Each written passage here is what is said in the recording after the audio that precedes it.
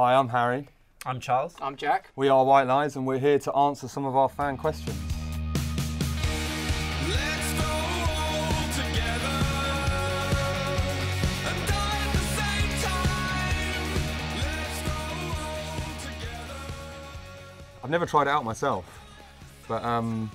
I've always meant to, because I remember having a chat with this guy after the show, and thinking I should definitely do that on the next flight. But apparently this theory is that when you're like taxiing on the runway and then when the pilot starts to accelerate the plane for takeoff and you put on Death, the moment when is it, like the singing starts or when the song kicks in? With the first lyric. Yeah, maybe it is I when like the the singing feeling starts. when we lift off and then And the plane actually lifts off. Yeah. So in the same way as Pink Floyd's Dark Side of the Moon syncs up with The Wizard of Oz, our song syncs up with an EasyJet flight to Corfu. Yeah, exactly. It's pretty badass. I love it. I think it's great. I'm gonna give it a go next time I'm on a plane.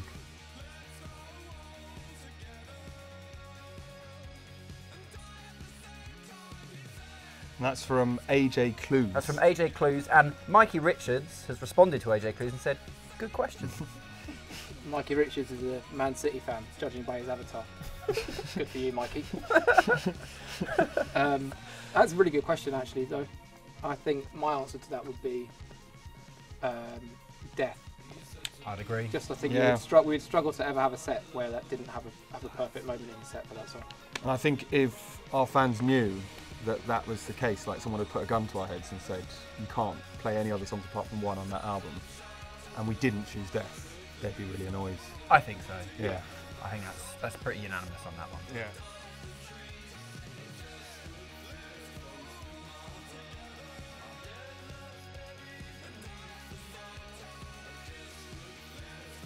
That's a nice question because it mainly is saying how nice we are and how good we are. Yeah. Answer to that is you can't. I don't think. You I can don't ever think we predict envisaged anything. success. No. I don't think we ever had a clue what was going to happen, and we didn't even understand the process of making an album really, and what the schedule would be of when we finished it, what the process was for getting it out there. And I think we were very fortunate to have lots of people around us who kind of understood how that all worked and pretty much did it all for us.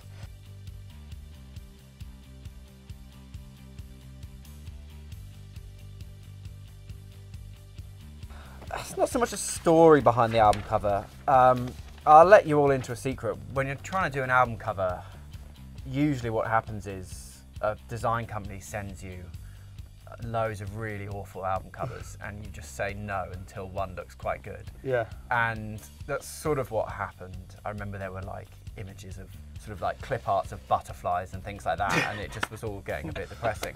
And then all of a sudden we saw this photograph,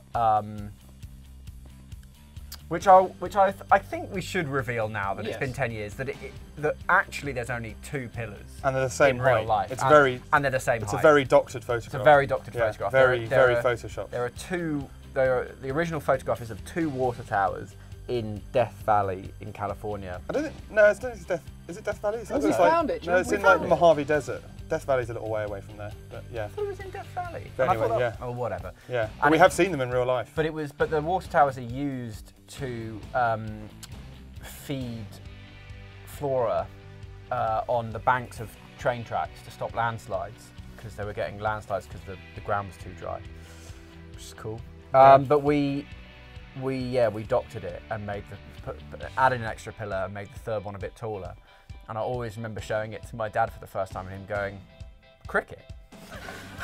And I was like... Shows how much his dad knows about cricket. So stumped to the same height. What's the cricket theme? I was like, oh, damn it. Anyway, it's done well, so, you know, clearly not many other people thought of cricket.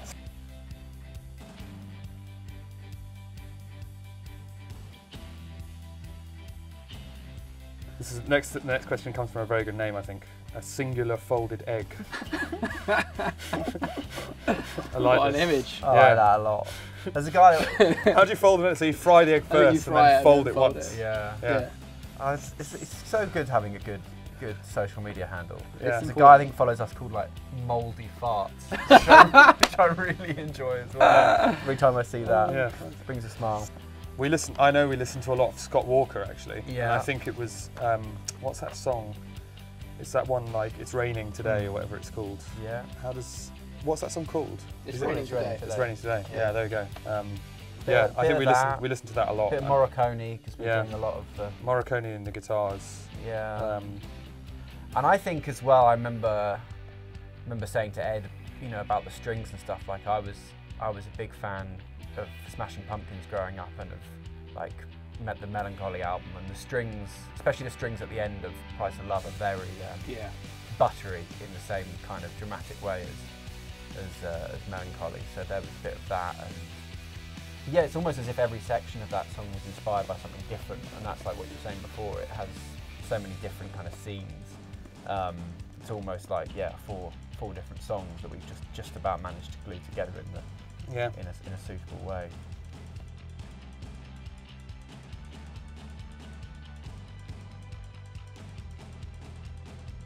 The answer is not that close. Really not Yeah, close. it was always going to be a B-side, I think. Yeah. But those were the days when you had B-sides, proper B-sides, Yeah. and we actually put in a lot of work on that song to finish it at least. And I think that's work that we wouldn't do now. Yeah. Like we had a song that's almost going to make it on the album. In fact, there was like 3 tracks that almost made it onto 5, and then we just didn't do them.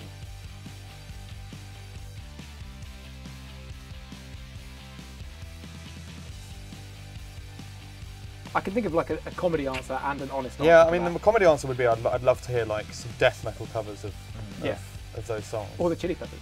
Chili Peppers covers. My genuine answer to that, I think of a current band, a band who I know like White Lies, which is few and far between, is Blossoms, who really like White Lies. And in fact, Charlie, the bass player, once told me that they started a band. They started Blossoms after him and Tom, the singer, or him and one of the other ones from the band, coming to White Lies show and having such a good time and thinking, I'll have a bit of that. I could write better songs than these mugs. Yeah. And that's what they did.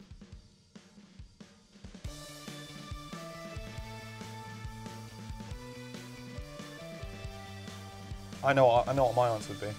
What would it be? I'd like to get like that time in Siberia. Yeah, we made the video. Exactly the same. That's what Yeah, came to because my it's so bonkers. Yeah. We went there, and that we just got it together to go to Siberia and make a music video. And while we were there, we found out the album was at #1 in the charts. Yeah. which Have was, an incredibly which was so surreal. surreal memory. So like doing like interviews with Radio 1. Yeah, you were talking to while Reggie Yates. Yeah, Reggie Yates, yeah. whilst you were in the middle of Do you know what Siberia. else was really great, I think, in that era as well, was the first time when we went to New York for the first time, and like we weren't allowed, we were underage and we couldn't really get into like any bars, but we just had the best time getting like snuck into places. into loads of clubs and bars. Was when New York was still really Popping. happening and fun. Yeah. And like I remember that being, and in LA as well actually, it was the first time in America properly, and it was just definitely felt like we were doing good. Yeah. It was good fun.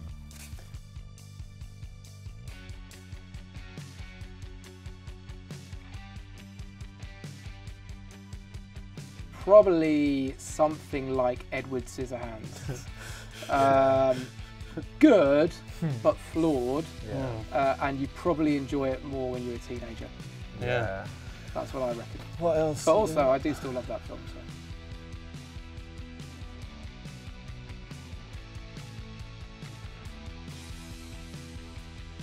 I remember not really knowing what to expect at start line and being kind of like a rabbit in the headlights. And I think we were very excited to go to Brussels to what's it called?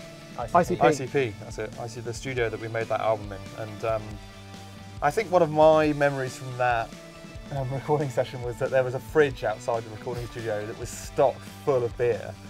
And we were just merrily drinking them the whole time. Like 10 beers a day, and then at the end of the session we got a bill sent through for all those. We thought they were all free. And they were like €6 each. Yes, outrageous. So that was always that's a good memory for me. And having a lot of fun in kind of, because you know at the beginning of every session there's a lot of downtime for anyone who's not playing drums basically. Yeah. So playing a lot of pool, messing around on they had loads of they had like an Xbox there or something, and we used to play video games a lot. And I remember a lot of video game playing, and one of my favourite memories was we all kind of took a game each, because they had a PlayStation 3, I guess, Yeah. and there were a few games, and you were playing like a racing game Yeah. a lot, and I was playing that Drake's Fortune game, which I loved, and Jack was playing Assassin's Creed, the first one. Yeah. And I remember so vividly, and it really made me laugh, when I was watching Jack play at one point, and Jack's just like riding around on a horse in a market or something. And our producer, Max, who was a big gamer as well, comes into the room, and, like, having been recording, and he's just like, whoa, whoa, whoa, whoa, whoa, how'd you get on a horse? Jack's like, tap Y, you just tap Y. And he was like, I walked to Damascus the other day. It took like 2.5 hours.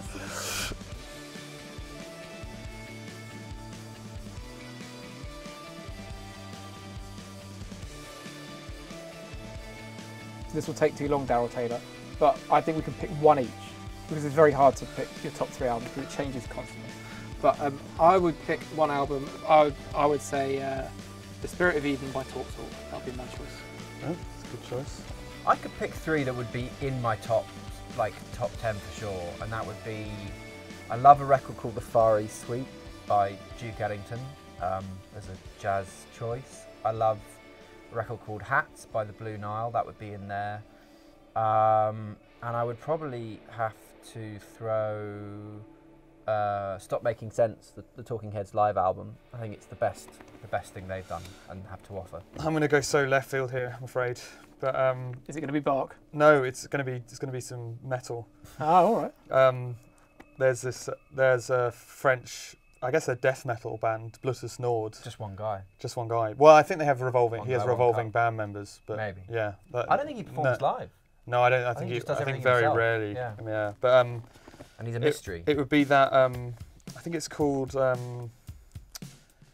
I've never pronounced it. Memory of Istora, and it's like one of those albums, but it's called like Saturnian Poetry. Yeah. And Sounds chill. it's pretty chill. not like, and I think if you're not a fan of metal, you could still don't bother. Like, I think you could definitely still give it a go, and I think you just have to like really like persevere with it a little bit. But I find it so deep and complex, that album, and I just find it so satisfying to listen to, and I think it's a great piece of work.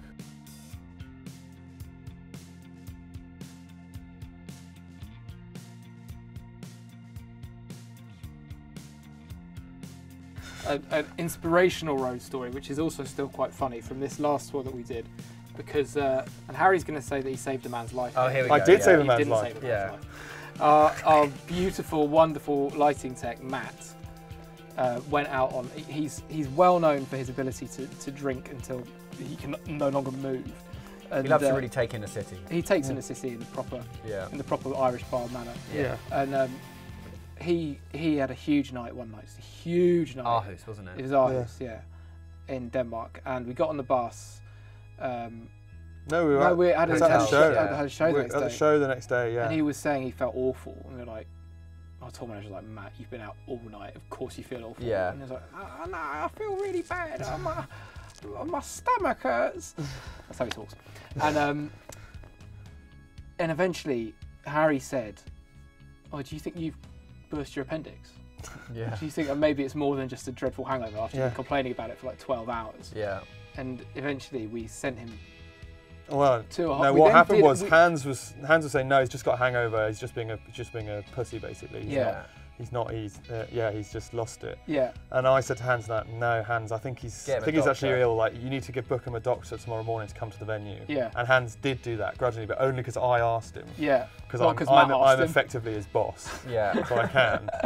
And then the doctor saw Matt and like within 2 minutes went, "Oh, you got to go to hospital. Yeah. You're not well." Yeah. And he went to hospital and he did have appendicitis. And he had Yeah. it out. And he had it out that same day And he got picked up by our tour bus at the after hospital. 4 the a.m. show at 4 a.m. Yeah. in Copenhagen hospital. Got back on the bus and did the show the next day. We Yeah. flew in a lighting guy for one show. Rich, who was a hero, to do it.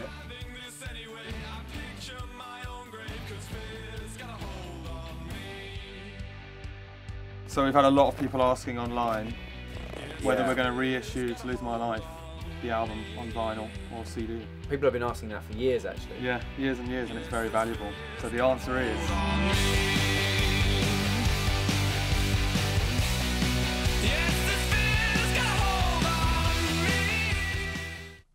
No. No, you fucking crazy. Do you know how expensive that would be? No. Sadly not.